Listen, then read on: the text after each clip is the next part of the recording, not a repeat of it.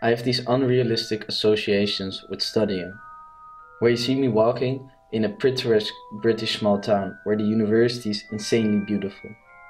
Imagine a combination between Hogwarts and Cambridge, and every night I get enlightened by the books that I read. How they inspire me with every word I suck in, while the candle provides the light.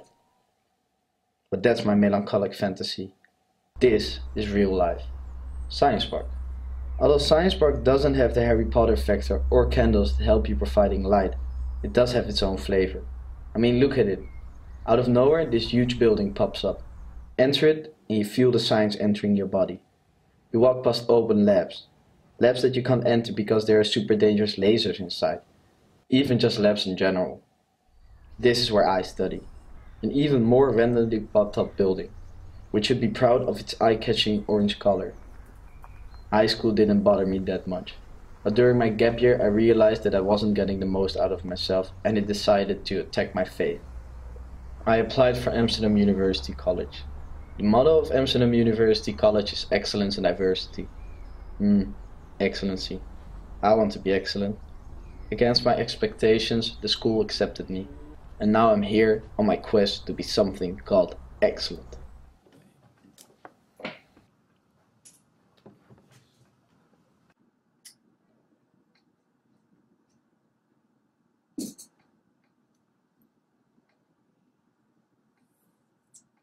Their names are excellent in diversity, and I thought that was great, and good sense of humor. It symbolizes the complementarity. They live together in an aquarium. So that's the similarity with our philosophy. The dissimilarity is the fish are not free. Our students are free. I do have my doubts whether or not we are free. At least 5 of the 7 days in a week we are in Science Park, because besides studying there, we also live there. What we do with our lives is of course entirely free, but since everyone is rather ambitious, a certain social threshold is being created. Luckily, I like my self-chosen little takeaway of freedom until now, because living in Science Park is fun. I live together with at least 900 other students, and since it is an international college, they come from everywhere. I'm Tim Alfred. I'm 20 years old. I'm originally from Amsterdam. I feel that the fact that it's not based specifically on like they say in Dutch, like one studievereniging, one association to pursue for everyone, but the fact that there's a lot of different things to do, I think that adds a lot, and I think that's also the reason I think I chose to stay here. And do you like the dorm life? Yeah, it's good. It's good. It's sometimes it's very fun, sometimes it's very lonely. When you're sitting alone in your room, you watch out of the window and you see all the lights on, except for yours. But it's generally it's very good.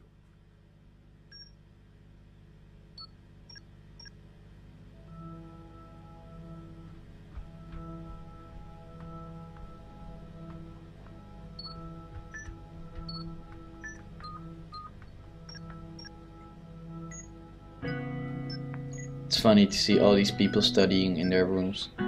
Some people prefer their curtains constantly closed, perhaps to escape the feeling of being watched all the time. Sometimes when I'm studying, I think, why would I put in this effort? How am I seeing an A back in my daily life? Why would I try to be something called excellent? I think though some of the ambition levels are overdone. Right? It is not necessary to be compared to others all the time. It's interesting to think about where the pressure really comes from. Is it the school that's doing it? Or is it yourself or your fellow students? Or is it, comparing yourself to others all the time that drives you crazy? I hadn't been here very long when somebody said, no wonder they built the dorms that way. We're watching each other all the time. Which is an interesting way of putting it, I suppose. And there's a danger in that itself. To me, it puts a heavy responsibility on the way we teach. Right? My answer would be, well, then make this part of how you teach. When you hand out a stack of grades, make sure you explain what they mean.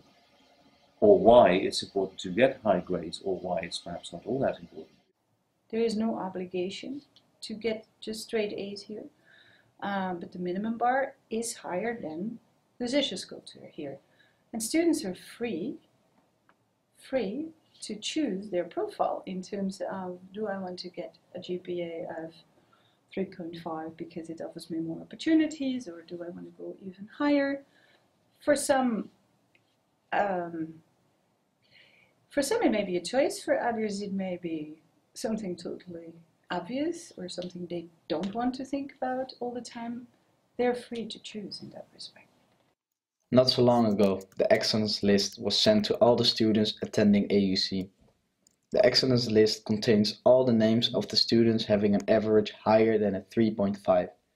The ones with a 3.9 or higher have their own section. Hell broke loose on Facebook. Proponents of the list, opponents of the list, everyone joined the fight. Hey you!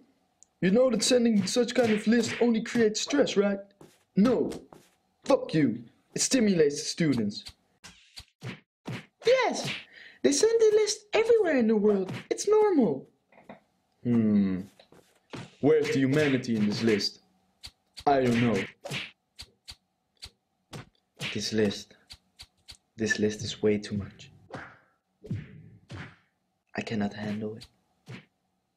We always like striving for the high grades, for the A's. Yeah, I don't know. I wasn't really, like, high school was kind of easy in a way, so, like, I was happy with a 6, but then again, like, if I knew I could have gotten an 8, I wasn't really happy. So it's not like I just went for the 6, but I was just like, well, I just do my work and then I'll get to somewhere around a 7, and that's okay. I'm not sure if it's like the true competitiveness, but I do feel like there's a lot of people out here that are just real perfectionists and they just really want only A's on their report, and that can be stressful for others. Because I really felt like until somewhere last year, I really felt like A's were the only grades that were acceptable, and if I got a B, I was like, oh shit, this is not good.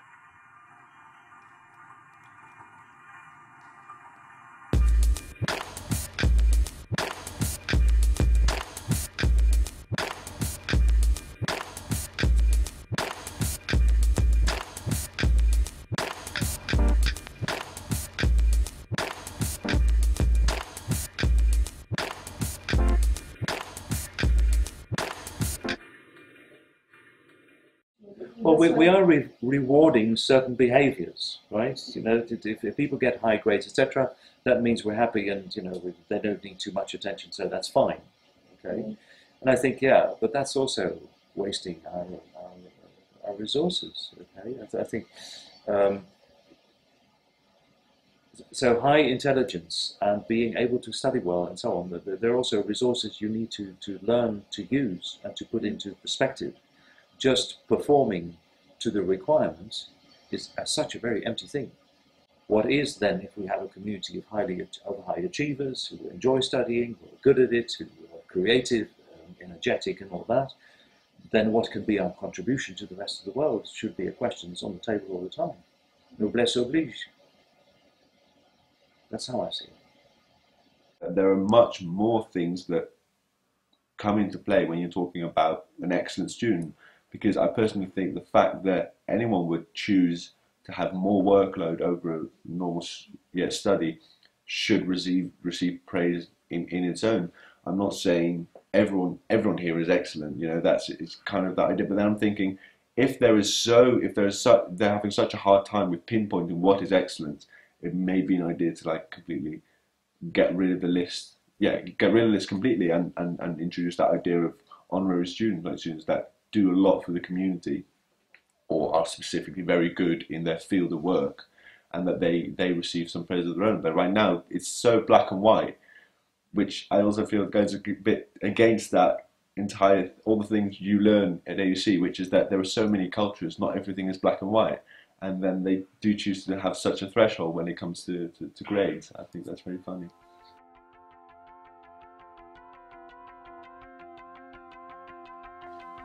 Whether or not I'll ever be on the excellence list is unsure. After all, my goal is to be excellent. But will putting me on the list make me that? Probably not, but what will either? Perhaps it's smart for me to start focusing on actual school, instead of making films about my school. At least then there is a chance that my school thinks I'm excellent.